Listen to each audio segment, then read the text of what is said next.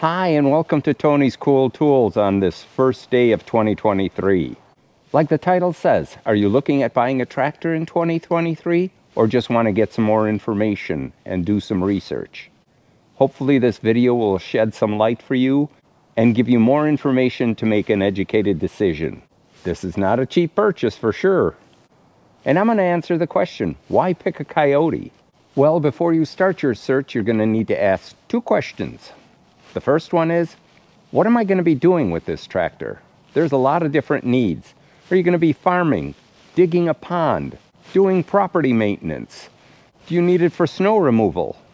Are you putting in food plots? So as you can see, there's a lot of different needs for a tractor. And question number two, what kind of attachments are you looking to put on your tractor, both front and rear? And how much power do you need? Here's a couple examples of what I'm talking about. If you're thinking of using a front-mounted snowblower or a belly mower, you're going to need a midpoint PTO, which is not standard for most tractors, so you either have to special order it or it came in with it and you're lucky enough to get it with a mid-mounted PTO. And the other question was power. How many horsepower do you need? Let me give you an example there as well. If you're buying a chipper, there's a minimum horsepower at your PTO. Now don't confuse the horsepower of the tractor to the horsepower of the PTO. They're two different ones. You have to check the specs of the tractor to see what your PTO horsepower is. This particular Kioti is a CK4010. It's a 40 horsepower. It's actually 39.6 horsepower, but the PTO horsepower is 33.3. So as you can see, there is a difference. And you have to keep that into consideration for the attachments that you buy for the PTO. Otherwise, you're going to be stressing your tractor. I was extremely fortunate to buy my first tractor, which was a New Holland 1925. It was a 34 horsepower diesel. The person selling it had a ton of attachments that came with it. So I was extremely lucky to end up with a lot of attachments for my first tractor. And I learned a lot. And I'll explain why I upgraded. Very similar to cars, there are so many brands of tractors out there. The two majors, John Deere and Kubota. But after that, you have TYM, Branson, LM, you have Massey Ferguson. So many different brands out there. So it's hard to choose.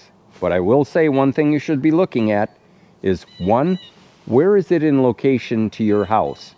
Yes, you can buy a tractor out of state, or you can buy it 2, 3, 4 hours away, but then service is a big issue. And let me explain why. My dealer is 17 miles away. If I have him come and pick up my tractor, it's $250 one way to pick up my tractor. That could get costly. And naturally, the other consideration you have is, let's say you have a trailer or a car hauler. You have to take into consideration the width, the length, and the weight of that tractor, and does it fit the specs of that trailer? I had an issue with the trailer that I had and had to upgrade. So as you can see, there's a lot of decisions that you have to make before you even sign the papers for the tractor. Well, enough talking. Let's check out this CK4010 SE. Now, the 10 series Kioti tractors are the most popular ones that Kioti has. They come in 26, 35, and 40 horsepower. And everything we're going to cover is identical for all three models. And the SE models come fully loaded, so there's just a few accessories that I put on here after the fact that were options. And I'll call those out as we go through the tractor. So we're going to start off with the tires now. There are 4 types of tires that they offered. The standard ag tire, the turf tire, the R4 industrial, and when I purchased my tractor in 2020, they just released the new R14 tire. I was very skeptical about it, but after 300 hours and 2 winters, I'm very pleased with them and extremely satisfied with how they handle both on the turf and in the snow. And as you can see, I don't have any chains on them. Here's a closer look at them, both front and rear. They are a hybrid between the R4 and ag tires. One other comment about the tires. I filled mine with beet juice. You can also use windshield wiper fluid. And one thing, because the tires are the lowest point of the tractor, when you fill the tires with liquid, it lowers your tractor center of gravity. And the other thing is, you're adding ballast, which you really need if you're lifting heavy items. Now regarding the bucket, or the loader, whichever you want to call it, it comes in two different sizes, 60-inch or 66-inch. You could get a 72 if you want as well, but that's additional. Though the loader is ready to use as you get it, one of the things that I did to prolong the bucket life was I purchased this additional bar. It extends the life of the cutting edge, so I'm not having to have one welded on here. This was about $250. You can put it on yourself if you want to buy it later, but I just had the dealer put it on. There was no charge for it. And make sure when you do get a bucket that you get a level indicator. Most manufacturers, this is an option and you have to pay extra for it. This attachment is invaluable when you do dirt or gravel work. One other thing to consider is, how is your bucket attached to your arm? Most of the newer tractors come with the skid steer type quick attach that just lifts up and you can change them out. I'm constantly changing my pallet forks to the bucket every day, so this is invaluable. One of the main reasons I didn't go with John Deere was the use of their proprietary quick attach. I did not want to have to buy all John Deere products. I wanted to be able to go anywhere I wanted to and get the quick attach. I think now they are offering it, but when I was looking for it, they didn't offer it. When buying either a new or used tractor, one nice thing is to have these recessed grease fittings. They're protected. Not so much up here, but when you get down here and you're doing gravel or dirt and you don't have those, it could snap that zerk off and give you more work. Here's the first accessory that I added to the tractor that does not come with the SE, and that's right over there. It's a tank type heater that you plug in. Wires are right over here. If you keep your tractor outside in the cold weather, this tank type heater really makes a difference in starting during the cold weather. The other option that I had the dealer put on, and it was extra, was the third function valve. I find it invaluable, and that's one of the reasons that I had to upgrade from my previous tractor.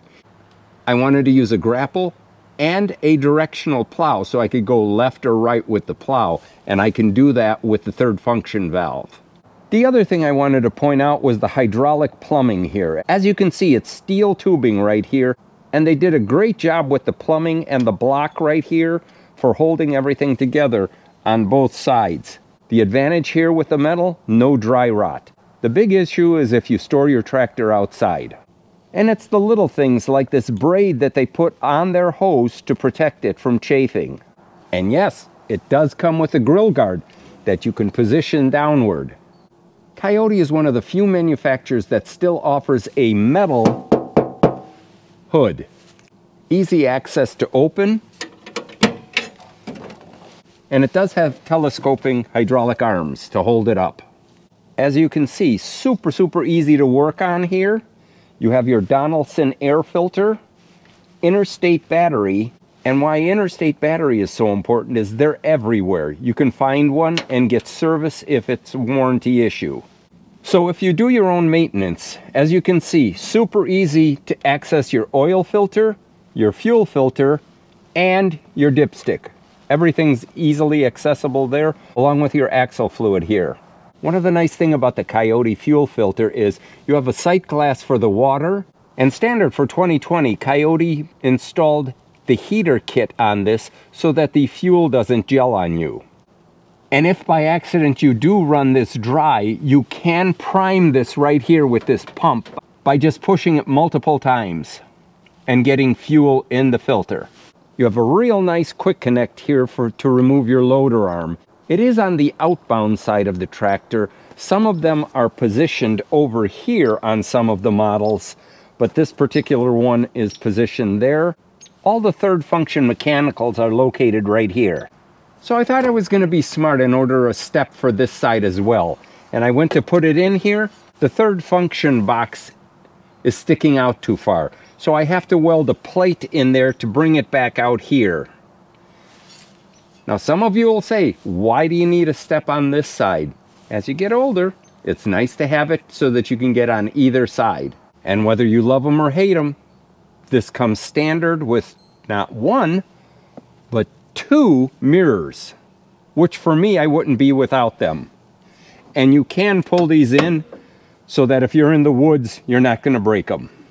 The other item that is an additional cost for most of the other manufacturers are grab bars. Not only do you get one, you get two. And it is extremely convenient when hauling your butt up and down this a lot of times. Now the Kioti has a 2-pedal system, forward and reverse. My New Holland and a number of the tractors out there have the treadle pedal where you just hold it and go back and forth. I had both of them and I like both of them, so that's not a big issue. Some people do not like the treadle pedal for whatever reason. As you can see, I have my size 12 Hesea boots here, and there's plenty of room here for me to move and have space to rest my leg. Now, personally, I like the positioning of the joystick on the Kioti. It's really close to my body, and this has the third function attachment right here, so I can operate everything here. Pushing these buttons opens or closes my grapple or moves the plow left or right. This tractor has the float function by just pushing it all the way forward. In addition, this little blue lever here is a lock so that if I have the loader filled with something and I lift it up, I can lock that in so that if I do get in on this side and hit the control, it won't drop the bucket. But this blue lever is not to be confused as a lock to lock in the loader in the up position. It will drop down over time. So this only locks it from jarring the arm. Now we'll cover the controls on this side. This is your PTO switch here, and it has two options. I can operate it in a manual mode, and I can operate it automatic. I'll explain that in a bit. Here's your 3-point lever to raise or lower whatever accessory you have on. And the SE models have 2 sets of hydraulics in the back. Having 2 hydraulic links is beneficial. I can either have a top link that is hydraulically operated and a chute, a directional chute on my snowblower. So I can do that. Or at some point I might want to get a backhoe, and these hydraulic ports would be beneficial. Now this does come with a very dinky and cheap toolbox, but I keep some essential tools in here. It's handy to store small items like latch pins or pliers or a small hammer there. I have an option to move this toolbox from the outbound to inbound. So if I wanted to take this toolbox and put it on the inside, I could do that. It does come with hazard lights. Some people hate these mounted up high like this, especially when you're going through the woods, you end up tearing them off. So you do have an option if you choose to tell your dealer, and on the Kioti, there is a position right here for you to go ahead and change the location and have them mounted right here. The other thing Kioti does is give you an electrical pigtail system here so you can attach some lights and they're ready to go. You don't have to plumb them yourself. And one of the most important things on a tractor, the libation holder right here. This does come with an extremely comfortable seat. And as silly as it may sound, armrests are additional. In many cases, you only get one. The SE model comes with both armrests. It is a dual function chair. It goes forward and backwards, and it's hydraulic, and it's extremely springy here. I can change the suspension of the seat if I choose to by just lowering this, and now it's not as buoyant. And the last thing I wanted to mention about the seat, it does come with a retractable safety belt, and there is plenty of room for larger people. Now at your left heel, you have your differential lock, you have your 2 to 4 wheel drive, and you have your speed control for your 3-point. So you can lower the speed, especially if you have heavy items on there like a chipper and shredder or ballast. There are 2 transmission options for the Kioti. The hydrostatic, which is what I have, or the shuttle shift. And it is a 3-speed, low, medium, and high, or the way I remember it is load, mow, and highway. It does come with turn signals and headlights, and this manly horn. We're going to have to change that. This orange lever is a link pedal. I'll actually show you and demonstrate how that works. Real beneficial when you're doing dirt work or gravel work. This blue knob here is for your tilt steering. Real nice, so you can adjust it anywhere you like. The tractor does come with cruise control, which is extremely nice when you're doing brush hog work, and you can set the speed that you want and just let it go. Previously, I showed you the PTO switch right here. I mentioned that there were two options, automatic or manual.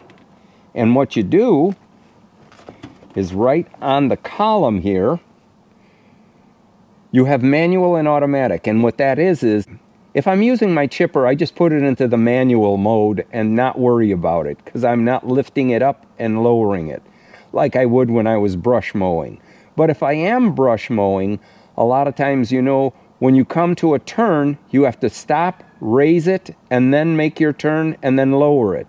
The nice thing about this auto PTO is you just lift your PTO, and this automatically shuts the brush mower off, and as soon as you lower it, it engages it. Saves you a step. Here's your hazard switch, and this is your DPF switch. So in the event that this wants to regenerate, I can press this down and it'll stop it from going for a while, but I'll have to regenerate at some point. Lastly, this orange lever is the emergency brake. Let me start it up and show you the dashboard here. The one thing I really like about it is it's analog and not digital.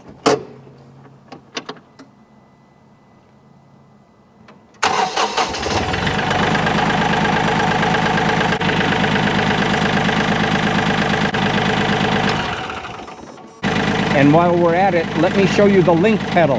By putting this on, you can see that the link pedal light came on. Let me show you what that does. Normally when I want to go faster, I have to push the accelerator. And if I want to go faster, I have to increase it by using the throttle lever. Here's the advantage of the link pedal. By engaging it, I do not have to use the throttle lever at all. All I have to do is press down on the accelerator. And the harder I press down, the faster I go.